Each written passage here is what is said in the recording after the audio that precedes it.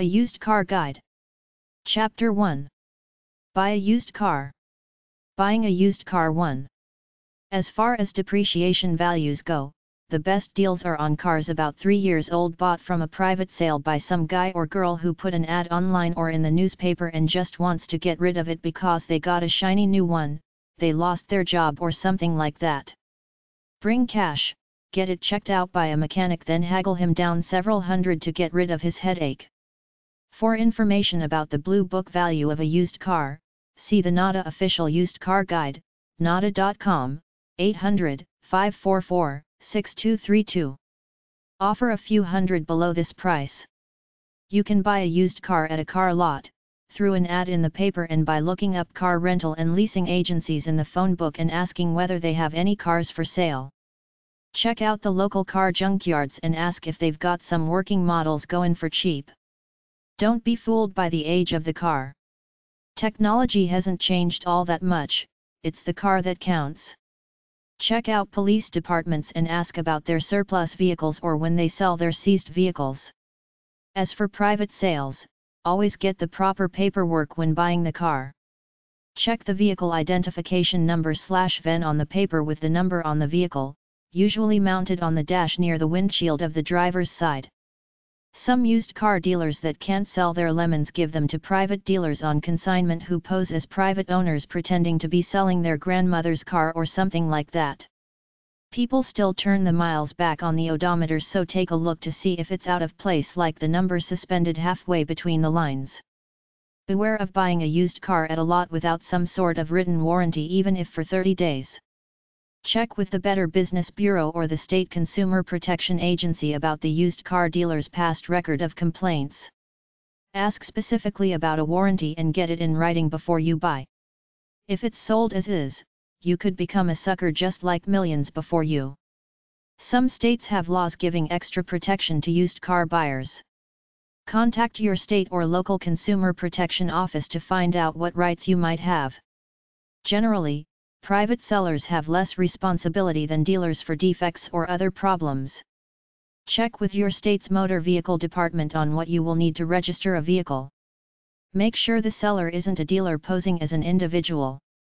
That might mean the dealer is trying to evade the law and might be an indicator of problems with the car. Look at the title and registration. Make sure the seller is the registered owner of the vehicle. Ask the seller detailed questions about the car. Have the car inspected by your mechanic before you agree to buy it. The market is always saturated with used cars. The leasing market has brought even more cars into the scene. You can get a good deal with a warranty on a relatively new used car transferred from the original owner. The buyer's guide suggests you ask the dealer whether you may have the vehicle inspected by your own mechanic. Some dealers will let you take the car off the lot to get an independent inspection. Others may have reasons, such as insurance restrictions, for denying this request. In such a case, the dealer may permit you to bring an independent mechanic to the used car on the lot. A dealer who refuses to allow any independent inspection may be telling you something about the condition of the car. A good-looking car or a car that comes with a warranty does not necessarily run well. An independent inspection lets you find out about the mechanical condition of the vehicle before you buy it.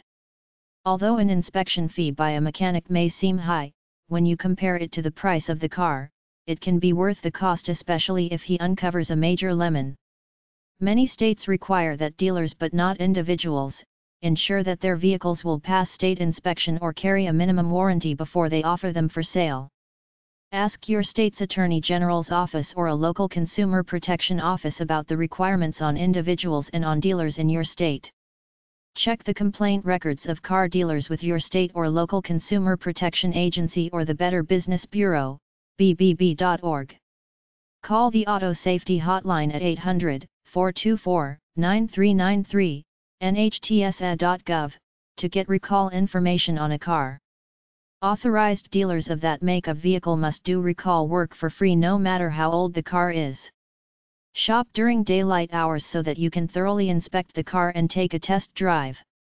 Don't forget to check all the lights, air conditioner, heater, and other parts of the electrical system. Ask questions about the previous ownership and mechanical history of the car. Contact the former owner to find out if the car was in an accident or had any other problems. Check with your local Department of Motor Vehicles to find out what you need in order to register a car.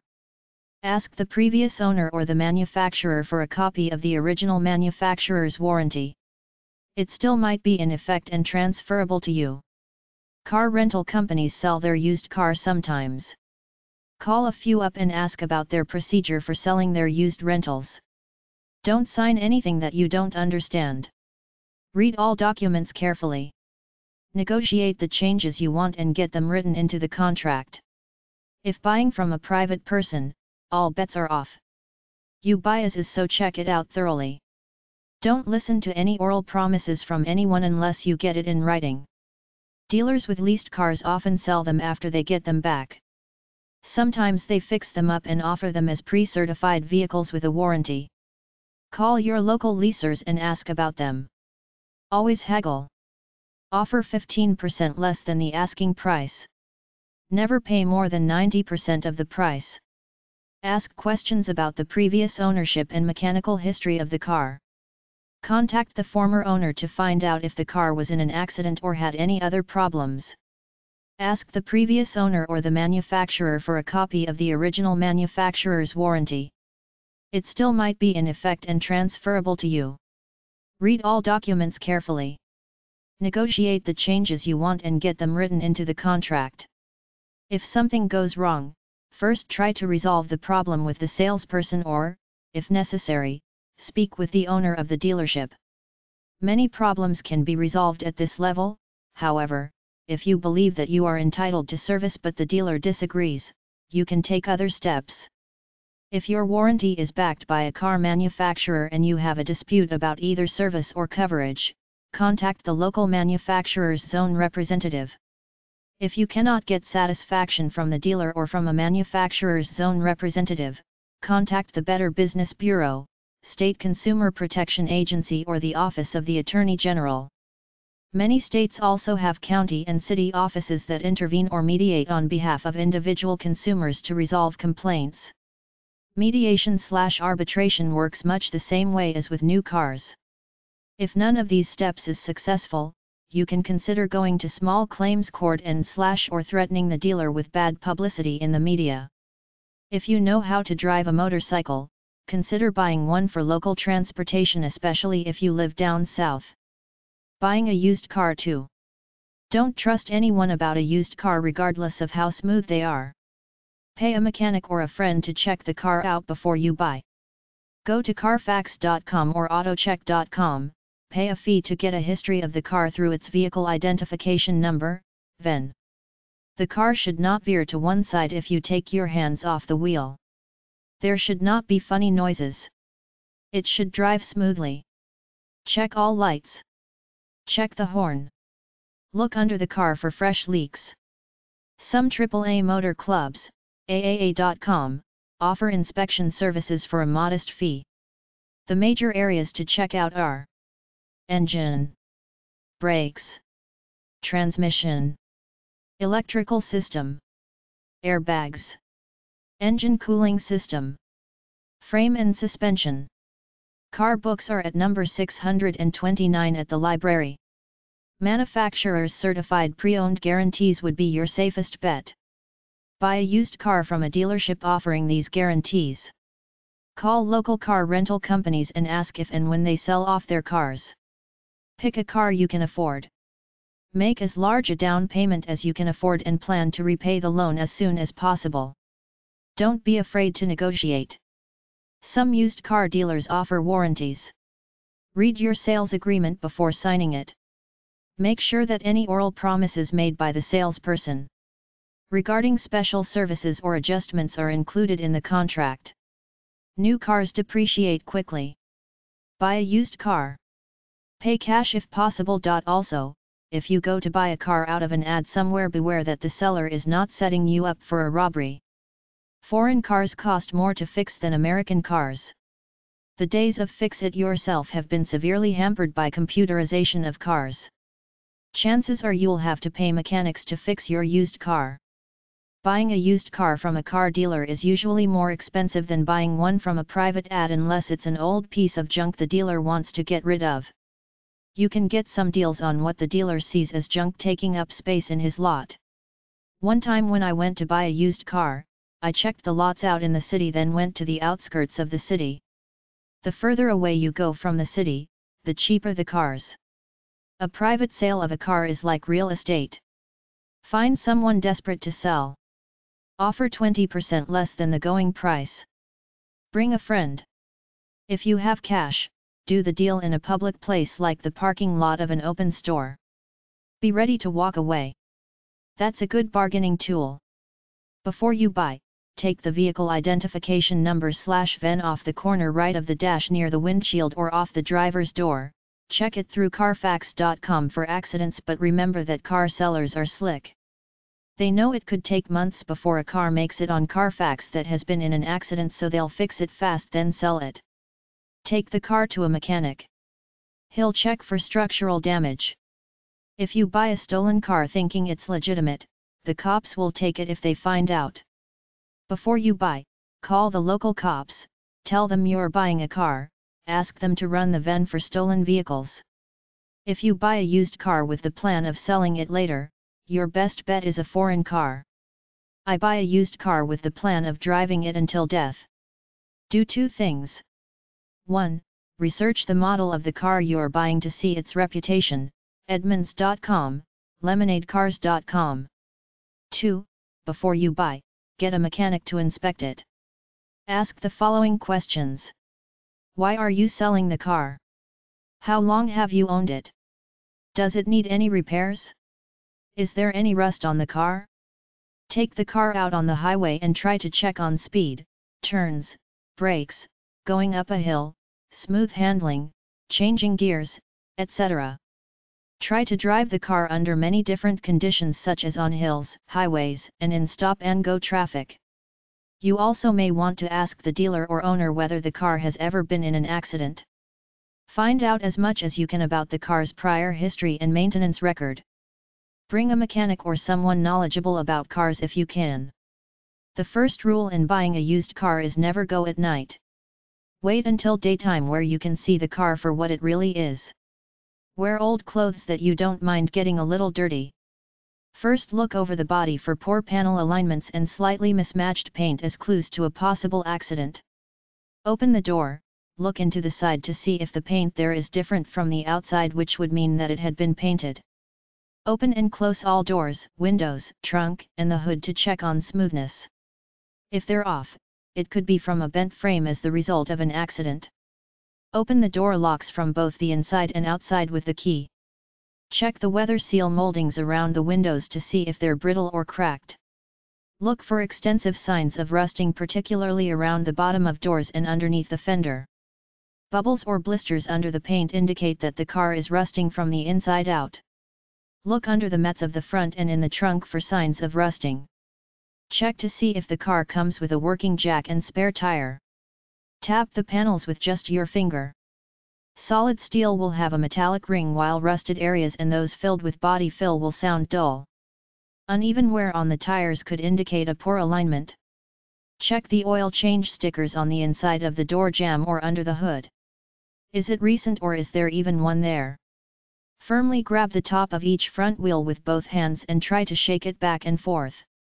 If it moves, it could mean a poor suspension or bearings. Check the inside of the wheels for brake fluid seepage and check the shock absorbers for leakage. Push down hard on each corner of the car, then let go. If it bounces more than once or twice, it means that the shock absorbers are bad. Look under the car and on the ground for leaks from the oil pan, transmission casing, or the shock absorbers.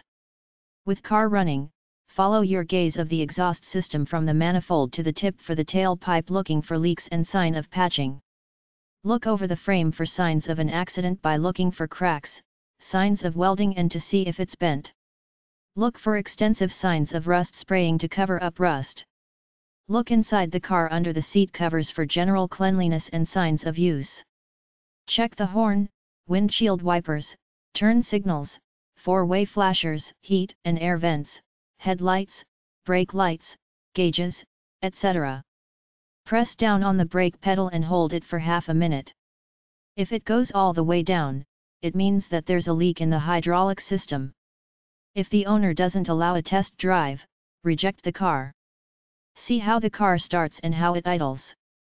Run the engine in neutral and have someone look at the exhaust fumes. Blue smoke indicates the need for a ring job, that the engine is in bad shape. Black smoke indicates a dirty carburetor which has to be cleaned. Drive slowly in a straight line in a parking lot and have a friend look from both the front and back to see if the tires are wobbling in any way. To test the alignment, drive through a puddle or spray some water down, then look at the tire tracks to see if the front and back are perfectly aligned on top of one another. Stop at a hill and check on the parking brake to see if it holds. Let the car sit idling for a few minutes to see if it overheats while you check underneath for leaks and look under the hood at the belts, hoses, and battery for cracks and leaks. The owner might feel intimidated if you do all this, but it's better than being sorry later. If you like what you see, ask the owner to let you take it to a mechanic or a computer diagnostic place at your expense for a closer look. Ask for a written diagnostic report. You can use the diagnostic report as a bargaining chip and possibly get a copy of Used Car Blue Book of Values to haggle over the price. Always offer a few hundred less than the asking price. When you buy your car, get it licensed as soon as possible to avoid getting pulled over by the police. Best bet in buying a used car is about 3 years old, driven between 10 to 15,000 miles per year. Financing for a used car is exactly like that of new cars. The final alternative is to get by without a car. You can buy a small used motorcycle and that will get you by. Ask your local motorcycle shops about a small, used motorbike. Check a car's past history/vehicle history. If you're concerned that the car you want to buy might have been in an auto wreck or previously written off in a flood, simply get the vehicle identification number from near the windshield on the driver's side. Go to your Department of Motor Vehicles and ask for a title history. It'll cost about $10 to $15. There are sites on the internet that offer this service too, like Carfax.com, 888-422-7329. You could get scammed by unknowingly buying what is called a rebuilt car, which means the car was in an accident then rebuilt.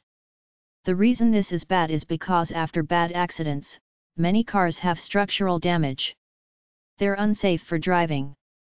A recent scam that auto thieves do is that they might get the paperwork for a late model car that was in an accident or something like that from a junk dealer, then they'll go out and steal an exact duplicate of the car and sell it through a private sale on the side of the road.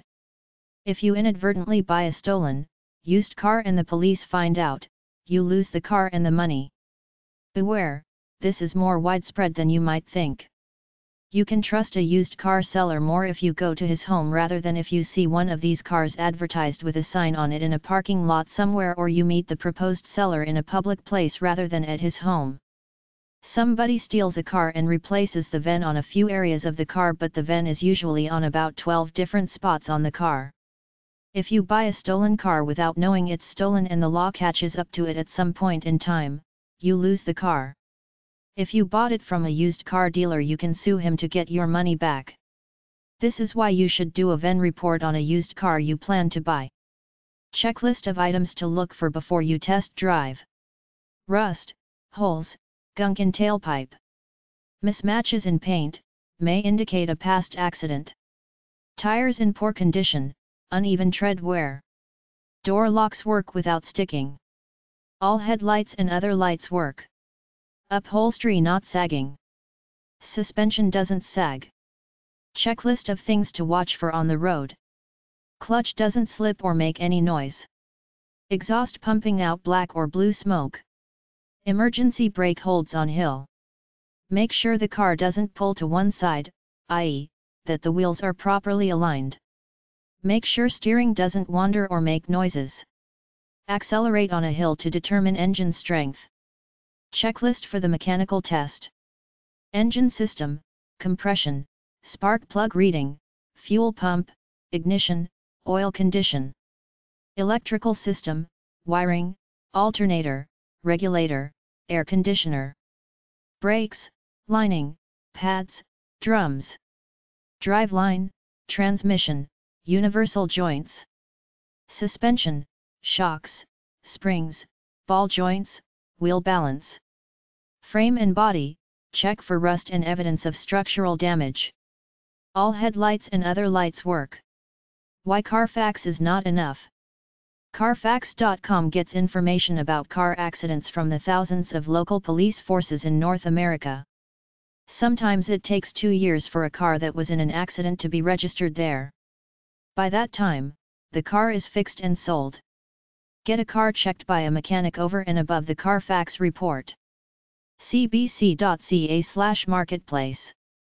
Carfax.com, 888-422-7329, run the VIN for car's past history. Carproof.com. Chapter 2. Used car issues. Used car warranties. If you go to a dealer for a used car, look for a buyer's guide sticker on the window of each car. The buyer's guide, required by the Federal Trade Commission's Used Car Rule, ftc.gov, gives you important information and suggestions to consider. It gives information on warranties if any are offered and provides other information. In most states, used cars may be sold as is. If the as is box is checked off on the buyer's guide, you have no warranty. If the warranty box is checked off on the buyer's guide, ask for a copy of the warranty and review it before you agree to buy the car. Private sellers generally are not covered by the used car rule and therefore, do not have to use the buyer's guide. They usually are not covered by the implied warranties of state law, so a private sale probably will be on an as-is basis unless your contract with the seller specifically provides otherwise. If you have a written contract, the seller must live up to the promises stated in the contract. The buyer's guide tells you whether the vehicle comes with a warranty and, if so, what specific protection the dealer will provide. Whether the vehicle comes with no warranty, as is, or with implied warranties only. That you should ask to have the car inspected by an independent mechanic before you buy. That you should get all promises in writing and what some of the major problems are that may occur in any car. The used car rule requires dealers to post the buyer's guide on all used vehicles, including automobiles, light-duty vans, and light-duty trucks. Demonstrator cars also must have buyer's guides, but buyer's guides do not have to be posted on motorcycles and most recreational vehicles/RVs. Individuals selling fewer than 6 cars a year are not required to post buyer's guides. Whenever you purchase a used car from a dealer, you should receive the original or an identical copy of the buyer's guide that appeared in the window of the vehicle you bought. The buyer's guide must reflect any changes in warranty coverage that you may have negotiated with the dealer. It also becomes a part of your sales contract and overrides any contrary provisions that may be in that contract. About 1/2 of all used cars sold by dealers come as is, which means there is no express or implied warranty. If you buy a car as is and have problems with it, you must pay for any repairs yourself. When the dealer offers a vehicle for sale as is, the box next to the as is, no warranty disclosure on the buyer's guide will be checked. If this box is checked but the dealer makes oral promises to repair the vehicle, have the dealer put those promises in writing on the buyer's guide. Some states, Connecticut, Kansas, Maine, Maryland, Massachusetts, Minnesota, Mississippi, New York, Rhode Island, Vermont, West Virginia, and the District of Columbia, do not permit as-is sales for most or all used motor vehicles. Implied warranties exist under all state laws and come with almost every purchase from a used car dealer unless the dealer tells you in writing that implied warranties do not apply. Usually, dealers use the words as is or with all faults to disclaim implied warranties. Most states require the use of specific words. The warranty of merchantability is the most common type of implied warranty. This means that the seller promises that the product will do what it is supposed to do. Another type of implied warranty is the warranty of fitness for a particular purpose. This applies when you buy a vehicle on the dealer's advice that it is suitable for a particular use. For example, a dealer who suggests that you buy a specific vehicle for hauling a trailer warrants, in effect, that the vehicle will be suitable for hauling a trailer. If you buy a vehicle with a written warranty but problems arise that the warranty does not cover, you may still be protected by implied warranties. Any limitation on the duration of implied warranties must appear on the written warranty. In those states that do not permit as-is sales by dealers, or if the dealer offers a vehicle with only implied warranties, a disclosure entitled "Implied Warranties Only" will be printed on the buyer's guide in place of the as-is disclosure. The box next to this disclosure would be checked if the dealer chooses to sell the car with implied warranties and no written warranty. When dealers offer a written warranty on a used vehicle, they must fill in the warranty portion of the buyer's guide. Because the terms and conditions of written warranties can vary widely, you may find it useful to compare warranty terms on cars or negotiate warranty coverage.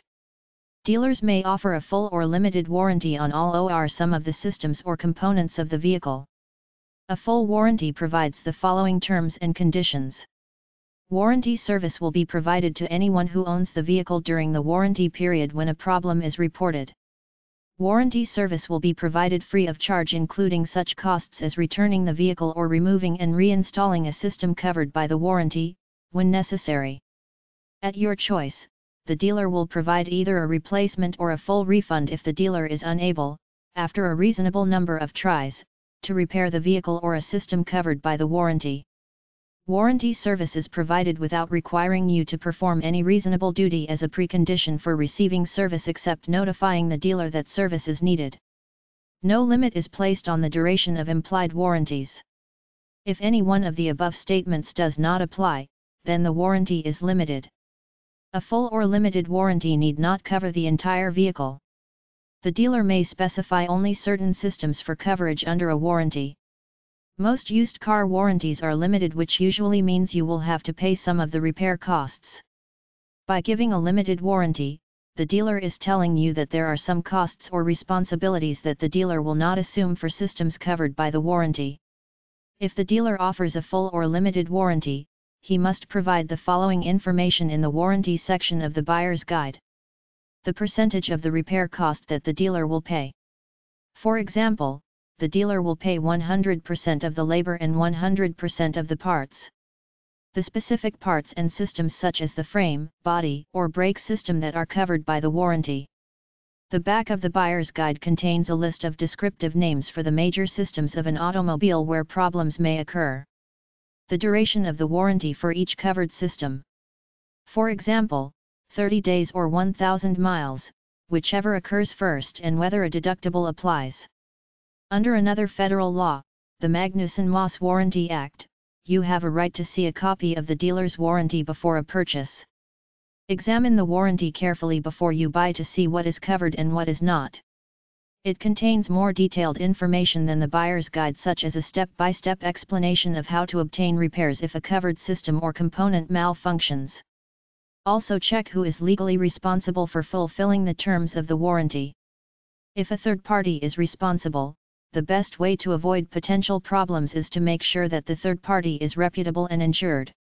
You can do this by asking the company for the name of their insurer and then checking its performance record with your local Better Business Bureau. If the used vehicle is still covered by the manufacturer's original warranty, the dealer may include it in the Systems Covered/Duration section of the buyer's guide. This does not necessarily mean that the dealer offers a warranty in addition to the manufacturer's. In some cases, a manufacturer's original warranty can be transferred to a second owner only upon payment of a fee. If you have any questions, ask the dealer to let you examine any unexpired warranty on the vehicle.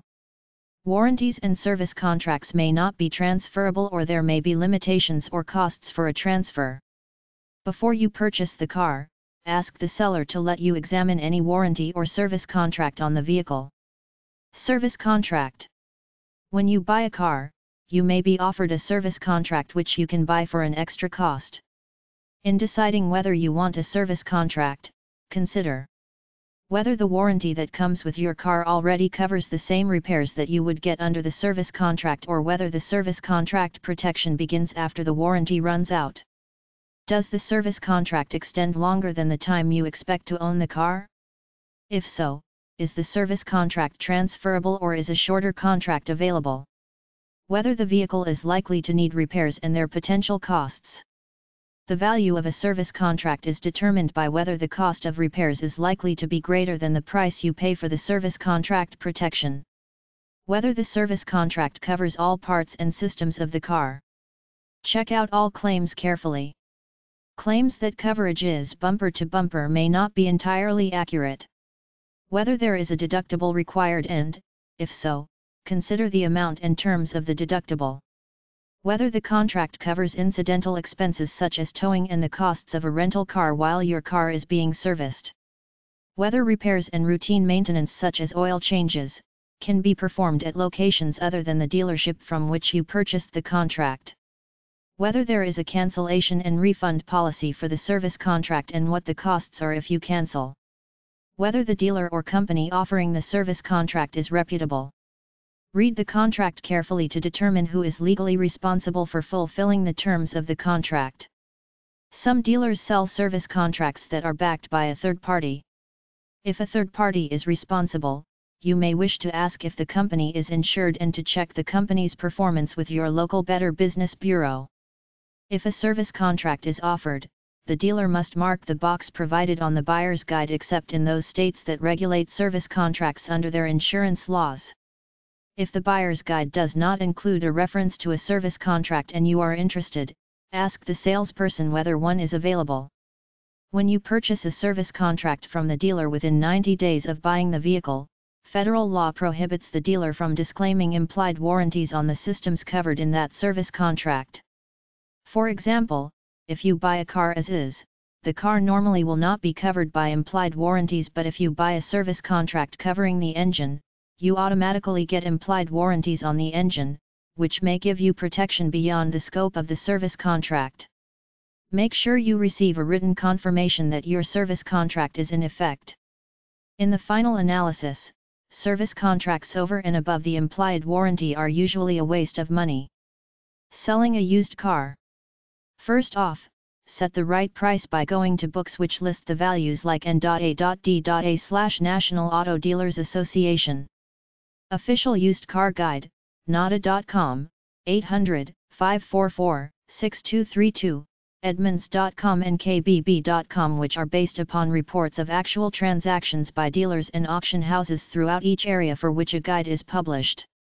You will find a few of these books at the library at the number 629 section.